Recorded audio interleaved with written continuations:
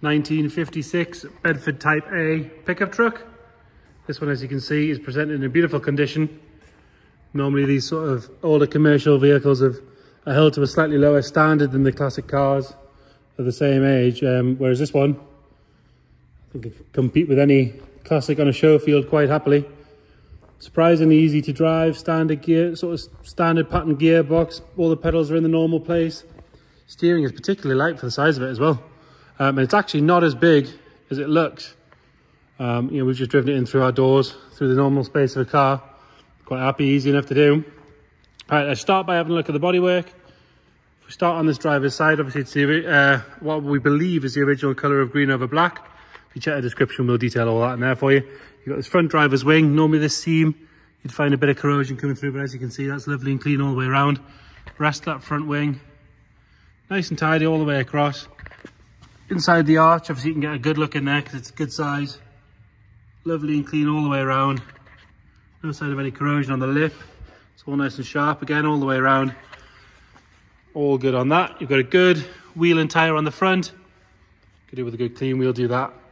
And then it comes down onto this step, which again is lovely and tidy. All the tread plates are nice and clean. You've got a couple of little chips here where it's caught the paint at some point. And it's got a bit of surface corrosion, so that one's cleaned and painted off a little bit. But you can see underneath, all nice and solid under there. Bodywork on the cab itself. Again, around this seam area, you'd find normally a bit of corrosion, but as you can see, lovely and clean and tidy. Where it meets the wing, they've got this sort of leather.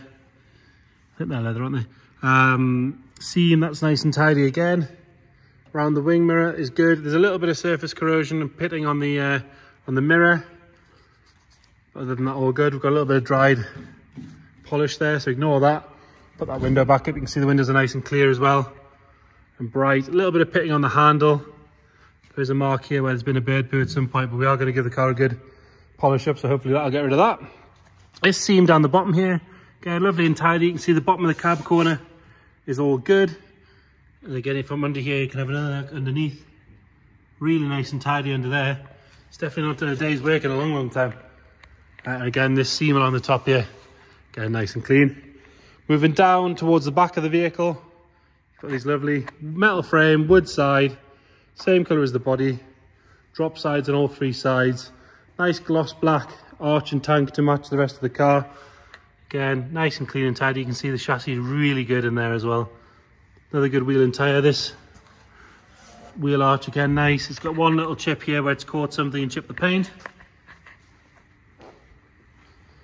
All the wood on this side is nice. It's not been slammed down or anything. All the hinges are good. There's a little bit of water in the back, so ignore that.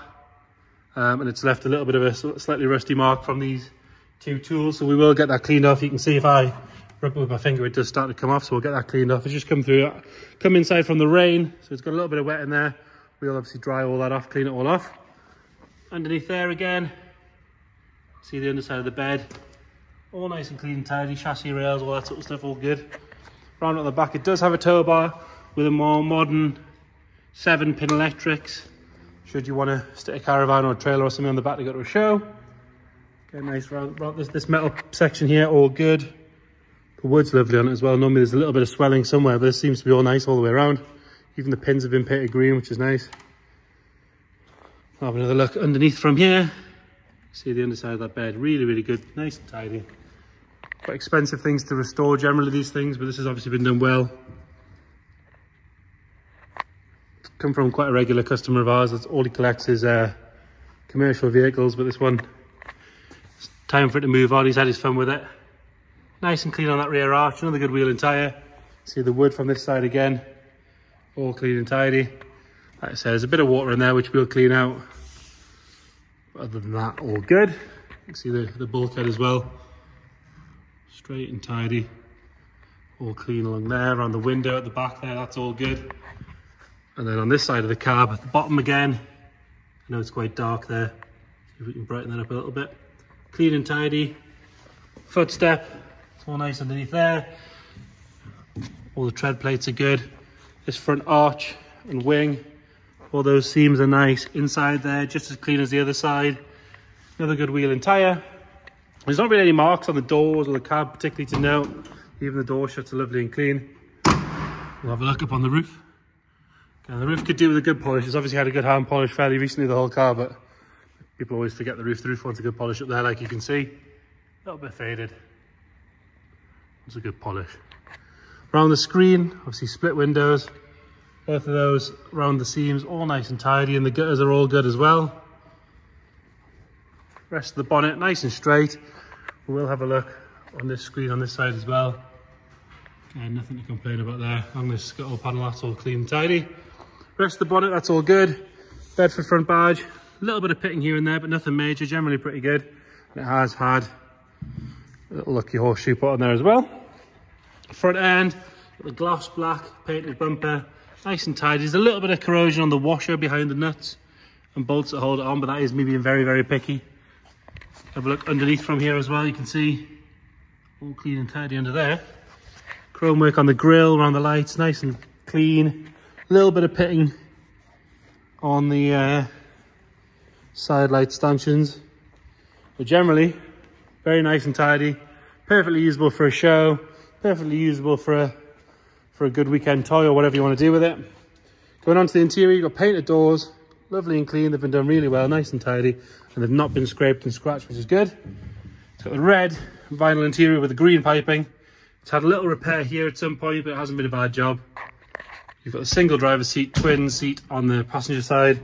Got all your right plaques down here, the Bedford ID numbers and that sort of stuff. Quite a bit of wear on the steering wheel, which personally I quite like. Obviously that's from before the restoration. They've left it as it is. It's showing 51,000 miles. We'll detail what we know as far as sort of description and service history and paperwork and stuff like that in the description. All the chrome work on that bezel's lovely and tidy. Wants a good clean, which we'll do, like I say. The dials are lovely and clean and bright. Go around and have a look in the passenger side. So single seat for the driver, twin seat on the passenger side, lovely and tidy. All the beading and everything's good. Painted dash, this side nice and clean, just as tidy as the driver's side. Right, we'll get a look in the engine bay. Like I say, 3.5 litre, 6-cylinder engine. Nice and clean and tidy in here. There's a little bit of dust that could be done with sort of detailed away. You can see there, it's all clean underneath. You can see down at the chassis there. Again, tidy, the inner wings are all good. It's been parked here for about 20 minutes, half an hour, so dropping any fluid out from under there. We'll get it started up. Again, like I say, some of this older commercial stuff can be a bit complicated to operate, but this one nice and easy. Ignition on. There you go, fires up straight away on the button. Really nice noise as well for commercial vehicles. 6-cylinder sort of throaty growl. We haven't really got much in the way of gauges to look at as far as sort of warning lights or oil pressure or anything like that goes, but yeah, lovely and smooth. I have briefly driven it down the road. It does drive very well as well. So there you have it. Bedford Type A pickup. Any questions at all, please get in touch. Thank you.